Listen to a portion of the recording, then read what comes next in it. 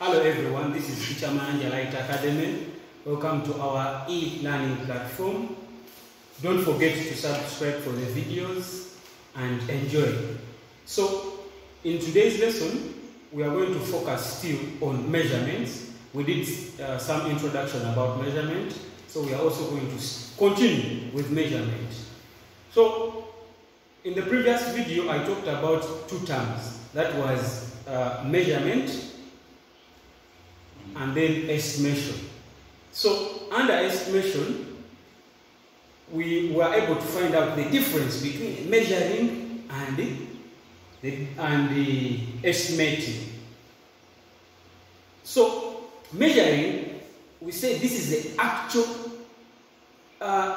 taking of the measuring. Then, estimating is just, you don't have the measuring instrument as per se, but you are trying to find out or trying to just give an answer or guess. It is like guessing.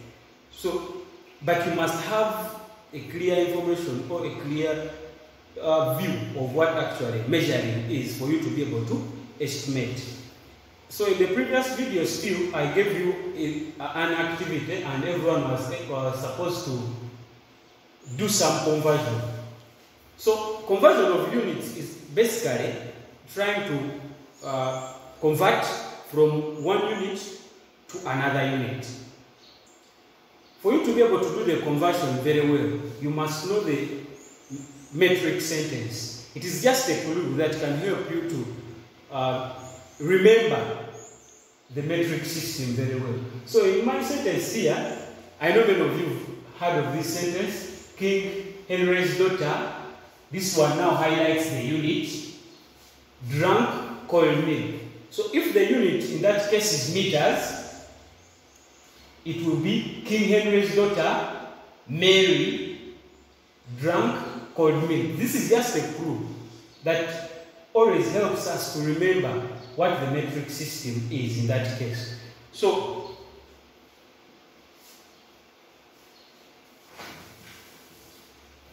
this one will help you to ascertain or find out how many, for example, kilometers are in decameters, how many kilometers are in centimeters, and how many, it can also be how many hectometers are in millimeters. So in that case, if this is millimeter, hectometer, decameter, meters themselves, decimeter, centimeter, and meters lastly.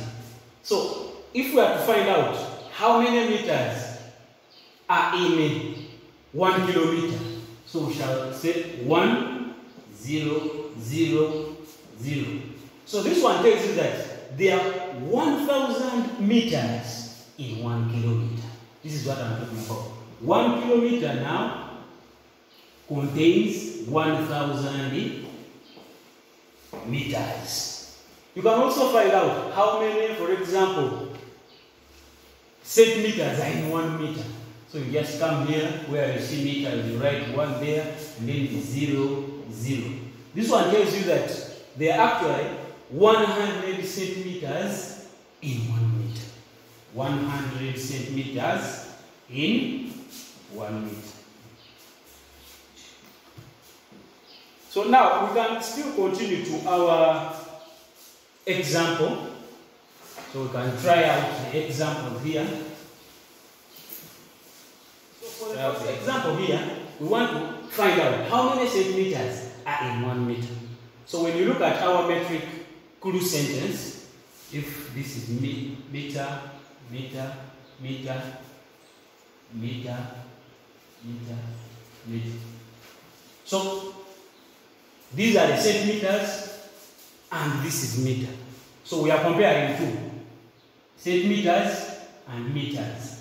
So you write a 1 there, a 0 there. This one tells you that there are 100 centimeters in 1 meter. Then you are good to go. Then in the second example here, we want to find out how many millimeters are in 4.25 centimeters. So your job is to look for in the metric clues sentence where are the centimeters and where are the millimeters. Okay. So we have millimeters here and centimeter here. How many millimeters are in 4.25 centimeters? We want to find out how many millimeters, centimeters are in millimeters. So in 1 centimeter, we have only 10 millimeters. Why? We just write the 1 here and the 0 there. So in 1 centimeter, there are 10 millimeters. So the question is, how many millimeters are in 4.25 centimeters? I hope everyone can see the question. How many millimeters are in 4.25 centimeters?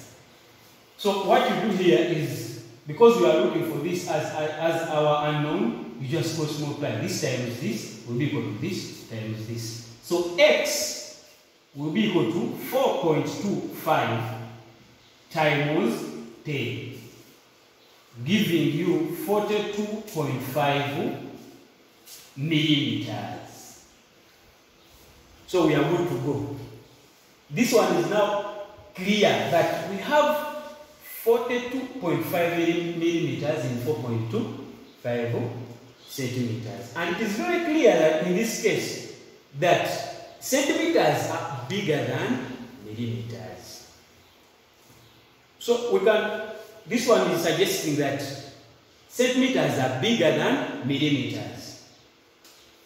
In the third example, we are asking ourselves, how many centimeters are in 0.25 kilometers? So now the question we must pose here, of the centimeters and the kilometers, which one is big? Which one is a bigger unit? The answer is obvious that kilometers are bigger than centimeters. So in your clue statement, you have King Henry's daughter Mary drank cold milk. Kilometer, hectometer, decameter, decimeter, centimeter, and then millimeter. So we are comparing kilometers and centimeters. So you write here 1, 0, 0, 0, 0 until you reach centimeters. This one is suggesting that in 1 kilometer we have 100,000 centimeters. Isn't that beautiful? So 1 kilometer contains 100,000 centimeters.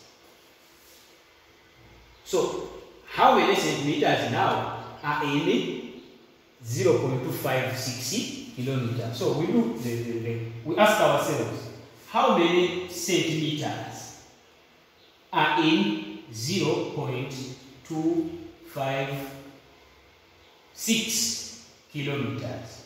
So you do the cross multiplication. This times this will give you this times this. So in that case, you have x being equal to 0.256 times 100,000. So in that case, if you don't have a calculator, you can always do this. Divide by 1,000 times 100,000.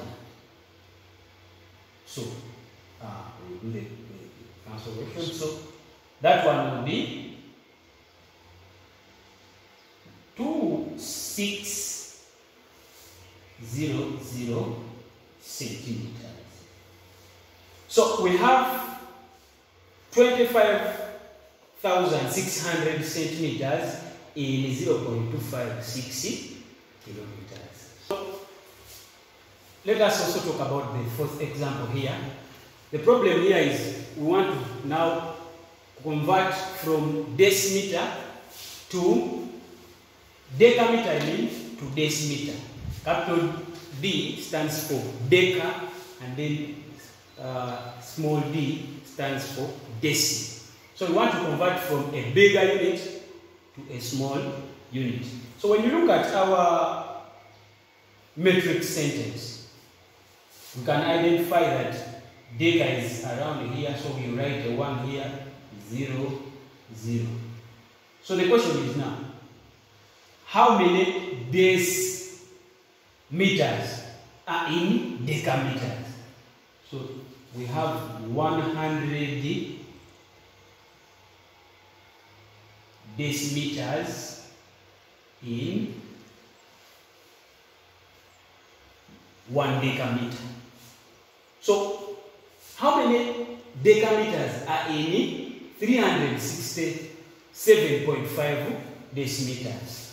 So the question is, how many decameters are in 367.5 decimeters? So for us to be able to do that, to cross multiply, we shall have this times that, that is 100x being equal to this times this, which is equal to 367.5. We want the value of x alone, divide through by 100. So this one is 0, carry it. Then this one becomes 3.675 decimeters. So with the examples that we've tried out together, we want to still continue with another quantity called area. So this is a common word. You find very many people talking about area of that, the area of a geometry box, the area of a duster, the area of my shoe, the area of a football pitch, the area of a TV screen, and so forth. So the major question here is, how much space is occupied by an exercise book per se? We can also ask another question. How much space is occupied by a geometry box? At home you are wondering, how much space is occupied by the computer, the TV, the tablet you have at home, your phone, and all those things. So even here, we can still now understand what the area is. How do you even measure it? So to be able to answer all those questions, another quantity area is required, and area can be measured in square meters. So every unit of length has a corresponding unit of area, and these are some of the corresponding units of area. The first one is the square centimeter, and those are the units, small c, small m, squared. Then we can also talk about the square millimeter. We can also talk about the square kilometer, and then the square mile land. This one is mainly used by the quantity surveyors. This one is mainly used by those people who are trying to find out how big a chunk of land is. So we can use the square miles. Now, these are some of the different shapes. I think you can see. In color yellow here, we have a square. In color red, we have a circle. And in color green, we have a rectangle and a triangle. You cannot find out, or you cannot know the area of those shapes unless you take a few measurements. And the measurements can be taken in centimeters, can be taken in meters, can be taken in kilometers, and can be taken in what? Square meters, for example. So we have two shapes here. We have the first one is a square, and the second one is a rectangle. I'm saying these shapes can have the same area, even when they are not the same. They can have the same area, or they can have different areas. For us to be able to ascertain or find out how big the area is, there is a formula that we can use. We always multiply the breadth or the width, and the length. This one, in this case, this is the length, and that is the breadth there, or the width. So these two shapes can have the same area, even when they are not the same. For example, this is the formula finding the area. So can we find the area of this square here? In that case, the length or the side is 4, and another side is 4. The area there will be 4 times 4, you get 16 square meter. Remember, you cannot tell, you or me, we cannot tell that the area is 16 square meter unless you take measurements and then use that formula. Can you also find the area of the rectangle there? The formula is length times width. The length here is 8 and the width is 2 meters. So when you calculate there, you still get 16 square meters. Oh, this one is getting interesting.